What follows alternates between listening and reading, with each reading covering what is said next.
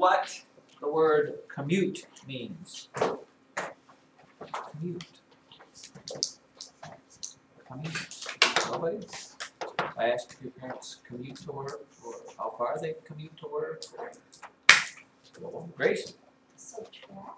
It is not subtract. Kelsey? Communicate.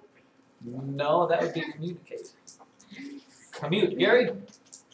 Distance. Yeah, distance or to move.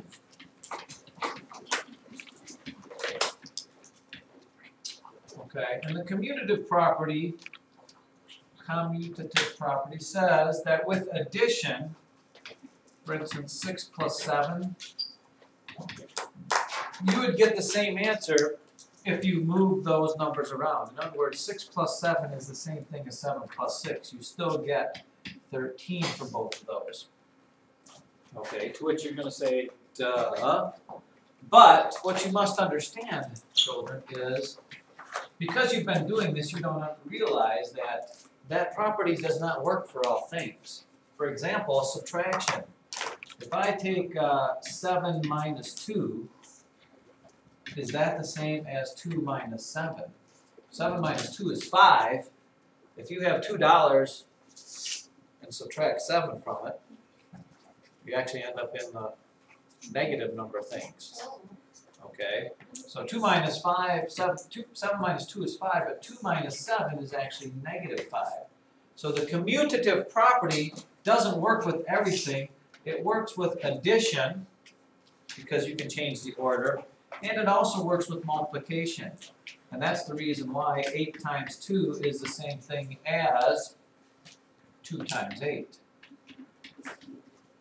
The commutative property says that with addition and multiplication, you can change the order. And that's a good thing. Why? Because, well, you've been doing this for a while. If you have 8 plus 7 plus 2 plus 3,